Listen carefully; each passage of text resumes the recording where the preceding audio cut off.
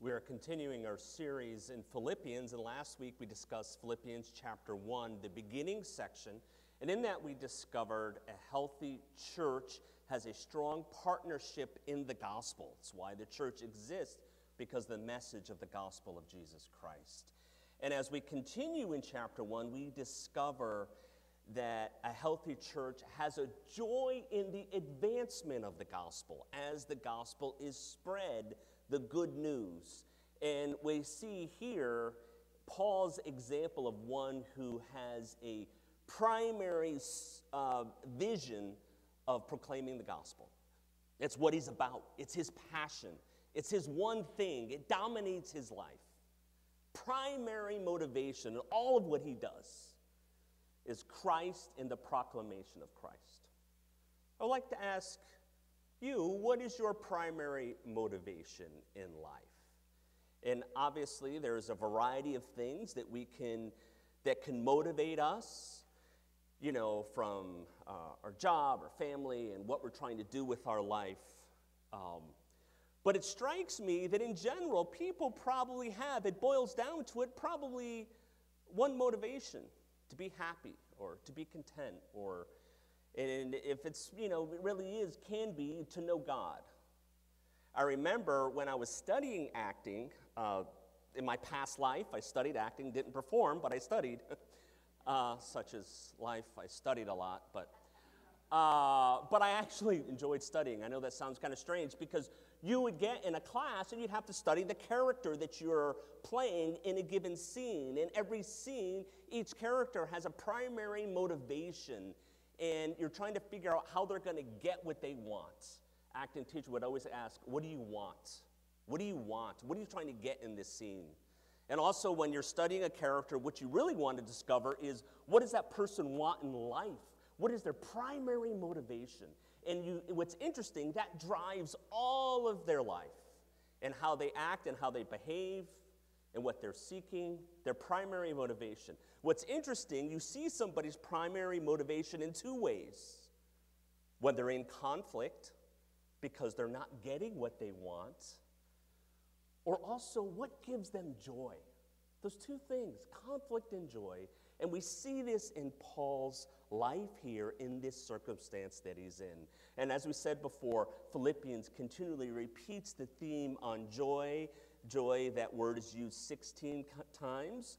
And he's communicating to the church in Philippi while he's in prison in Rome, not to be upset or worried, because the gospel's actually advancing, and he sees what's happening to him in prison as God's purpose, as God's way of advancing the gospel. He's trying to encourage them, because they're thinking, uh-oh, he's in prison, he can't do his ministry. But he's communicating how what has happened to him has really served to advance the gospel. He's under guard watch, so every 4 hours somebody comes and sees how he's doing. So he has an opportunity to talk to this person for 4 hours, so they know why he's there. He's there for the gospel. That's why it says the whole palace guard and everyone else knows that he's in chains for Christ. And he also says, because of how he's living, others have been encouraged to talk about their faith, to share their faith. Now, I don't know if you've ever experienced that. If you are a Christian, and, you know, it's very difficult, right? In the world, in the job, where you live, in a neighborhood, to talk about your faith. It's just something that either is frowned upon or just doesn't come up that much, and you'd rather avoid it. But then you see somebody stand up for their faith, communicate graciously, lovingly about who God is and who Christ is, and when that happens, that kind of gives you courage to do the same. I remember when I was a freshman in college, and I had become a Christian in high school, and then went to college and partied for a month. Honestly, I partied for a month. And then realized, do I really want to do this? Let me connect with a Christian fellowship on campus somewhere to see if I can grow the faith that I believe God had planted in me.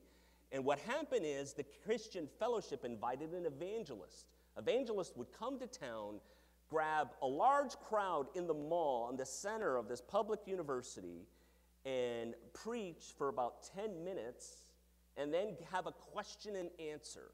And the way he answered questions, the way he took questions that people were asking, the students were asking seriously, and how he responded with love and grace as well as clarity on the truth, that just emboldened my faith, not to preach on the mall, wasn't going to do that, but in the classroom. How do I share my faith, talk about my belief in Christ? And I was a philosophy major, so there were many opportunities. Gave me courage to do it. And here, Paul is realizing what is happening to him is giving him courage. Winston Churchill said, courage is what it takes to stand up and speak. Courage also is what it takes to sit down and listen. Interesting that courage you're not just ranting and raging, you're not just wanting to always share your opinion. It's courage because of the message you're sharing, but also you're willing to listen, particularly with those who oppose you.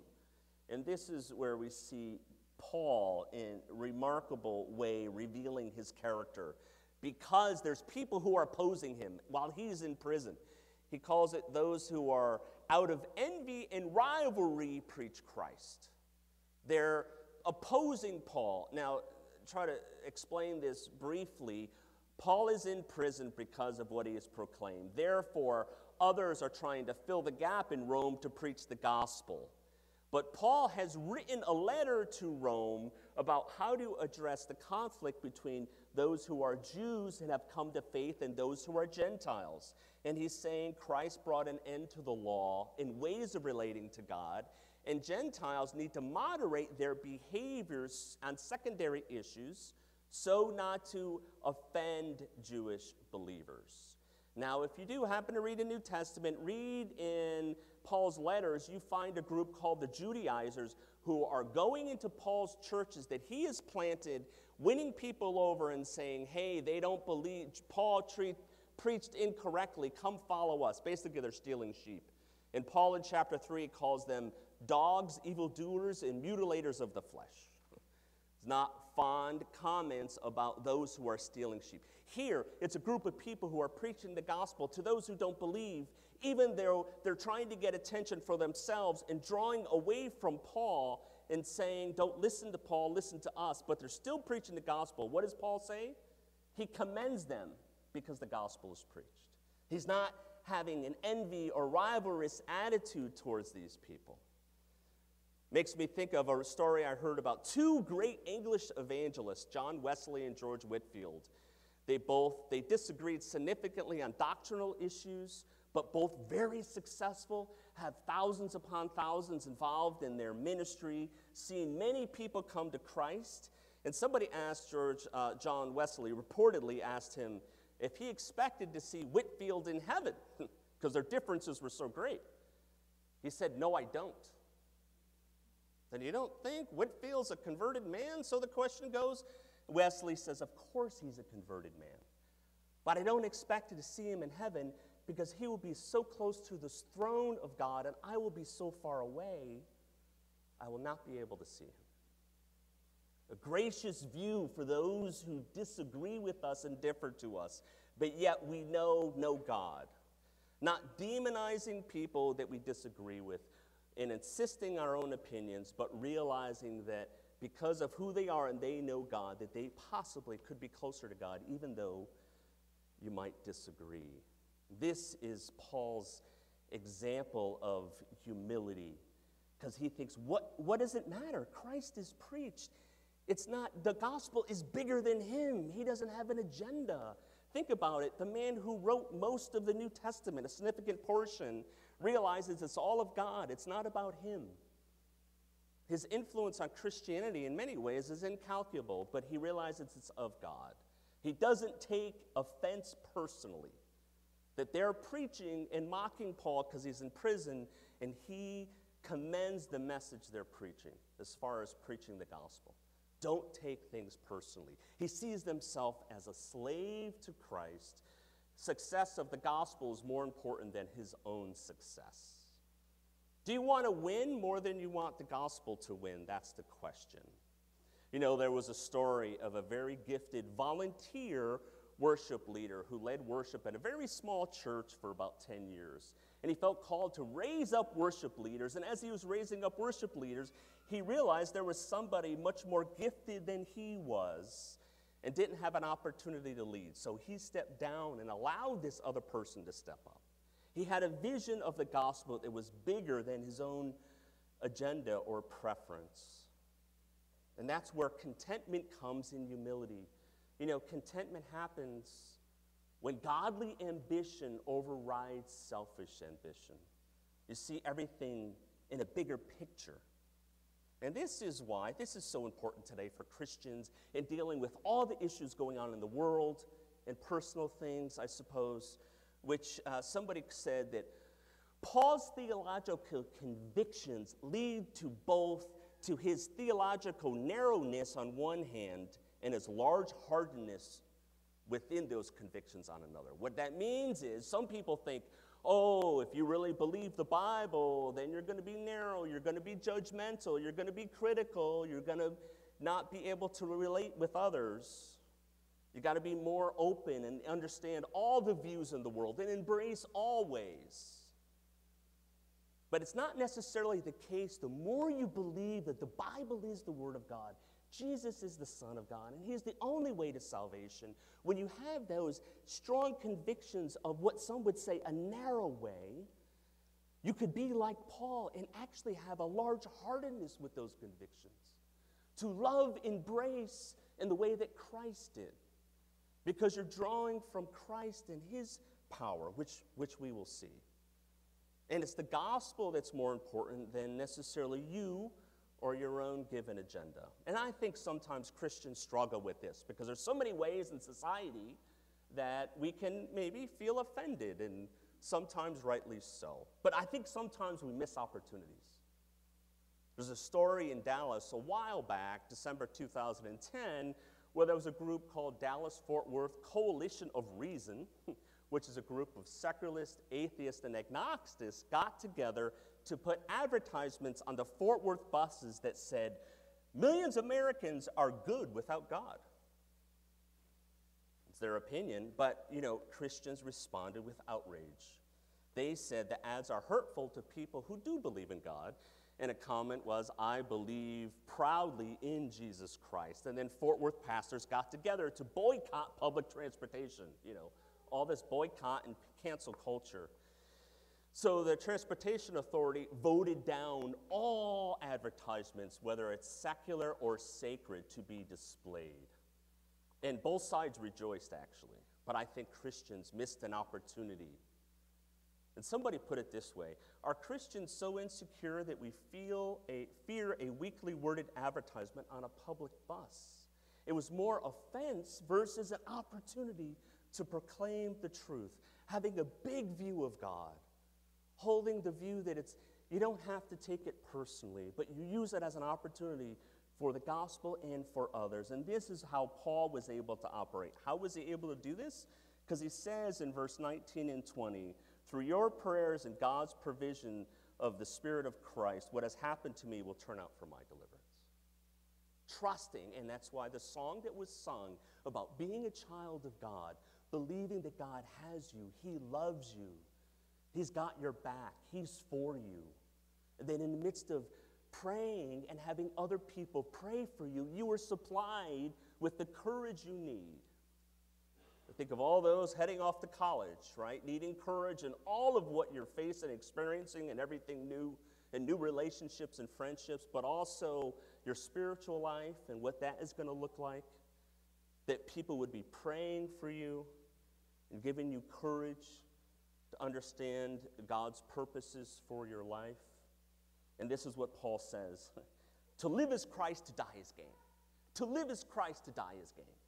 Nothing can get him down. Nothing can lose his joy, because he has God's economy in his thinking. To live, if he continues to live, he could be doing fruitful labor for the kingdom, and if he dies, he gets to be with Christ. This is what's so countercultural to our thinking. In many ways, he is completely free because he's a slave to Christ. Think about that. He's completely free because he's a slave, because he has the right master, the master who loves him and is called for him to live a fruitful life. Do you want to live a fruitful life? I believe all of us are in a context where if we seek Christ, if we know Christ and seek him, there's fruit that he wants us to bear, meaning there's influence he wants us to have. From the world's perspective, it might be small ways, but for us, that's why we're here. Do you know why we're here, where we can have influence? And that's why I think some people think the Christian life can be boring, but actually I think it's the most exciting. You know, that's where it's hard, where my kids come to me, I'm bored. I'm bored. Just got up 5 minutes ago. What do you want? I'm bored. Like we have to entertain. Can you really be bored to death? Do you know there was a published article by International Journal of Epidemiology, I think I got that right, in April, that says it is possibly actually to be bored such that you're likely to die early. Interesting. Someone who's bored may not be motivated to eat, exercise, or have a heart-healthy lifestyle, make them susceptible to cardiovascular events. So says this associate professor from Harvard. And he goes on to say it's possible when people are bored, dangerous hormones are released in the body that stress the heart. Boredom is the greatest symptom of a life without purpose, meaning, and spiritual motivation. Think about that. People that are here that don't know why they're here, why they're living. And this is from Jean-Paul Sartre, the French existential philosopher. He said, everything has been figured out except how to live, right? Do you know it's happening? We could send, there's a commercial space travel. You can go into space. You don't need to be an astronaut, but you need to have like $250,000 to spend on it if you're interested. And I guess another is charging $1 million or more. We all can go into space if we want. It's incredible.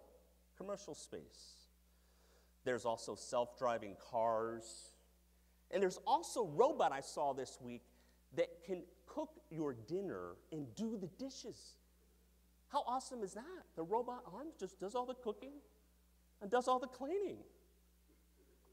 Look forward to the future on that, but it exists now for those who are wealthy, I suppose. All that we've figured out. But we don't know why we're here and why it matters. We figure out all this other stuff, but why am I here? Why am I living? What is my purpose? And this is where Paul is clear. To live is Christ, to die is gain. It's better to depart and be with Christ. That's better by far, but he knows there's fruitful ministry for him. More than the self-gratification that dominates our culture, or leisure, or wealth, or work, or relationships, and all those are good things. But what's the main thing for you? What is the main thing? Because that dominates all those different areas that I just mentioned. What is it? For Paul, it's Christ and the progress for others in faith and how they are progressing. Now, this is where it's hard. When you read this, and Paul is an example for us, you could say, okay, great. I'm not an apostle. I'm not a missionary. I'm not preaching 24/7. God hasn't called me to that. I have a job, have a family, and I'm called to love and serve them, enjoy them. How does all of that fit into what it means to follow Christ? Well, I just look at a couple of things here that I think are helpful for us when we see the model that Paul has laid out as an example for us, as well as what it would mean for us to live a joyful Christian life. One is grow in humility. Grow in humility. It's not about you. It's not about me. It's about the gospel in God and other people. Jeremiah 9 says, let not the wise boast of their wisdom, or the strong boast of their strength, or the rich boast of their riches, but let the one who boast about this, that they have an understanding to know me, that I am the Lord, who exercises kindness, justice, and righteousness on earth, for in these I delight. What a wonderful thing to know the Lord, more than riches, more than your own wisdom, more than your own strength, to understand the one who is kind and just. Grow in humility, grow in knowledge of God. And the other thing is, don't let opposition steal your joy. You know, sometimes all it takes, right, your day is going along fine and somebody has a negative comment and may not be necessarily directed towards you, but it makes you think of things. Or maybe you might actually have somebody who's really opposing you for whatever reason.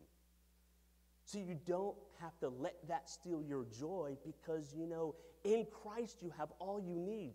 You have His Spirit that will give you the supply for what you need then. And He will vindicate you as you follow Him. You don't need fight battles that He hasn't called you to fight. Don't let opposition steal your joy. And be willing to appear to lose in order to win. Appear to lose. Paul can maybe look a little weak, like, oh, it's great they're preaching, even though I know they're against me, but they're preaching Christ.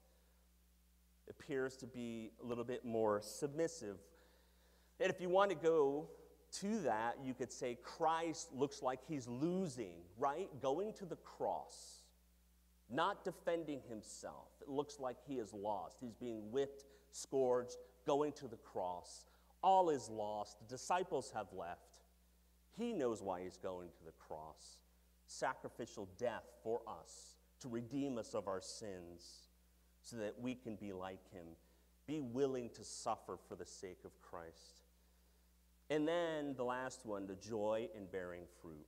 Joy in having influence over others for His sake. There's no greater joy that if you experience God's love in your life, in your heart, you know He loves you. To be able to talk to that and to mention that to somebody else, and it clicks for them.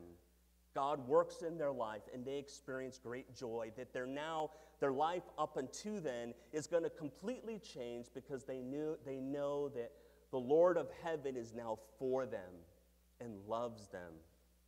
What a joy to be able to express that to somebody else. Our joy comes from seeing others experience His joy. So a healthy church has joy in the advancement of the gospel. Joy because of what we have first experienced first, and are not rattled or worried by opposition or challenges because we know the Lord is for us. Let's pray. Father, pray for anyone here who maybe might be new to all of this. Pray that your love and what you have done for them would pierce their heart. Pray that by your Spirit, in your word, that they would come to a knowledge of you and understand your grace and mercy for them, that all is forgiven because of your grace, and that you have a wonderful plan for them in the future, and that you would call them as your own. Lord, call out those who are your children to come to you. Lord, in all of us that have, pray that we can align ourselves more to your will, to your way, in your purposes, and give us the joy of seeing others come to faith as they experience your joy. In Jesus' name, amen.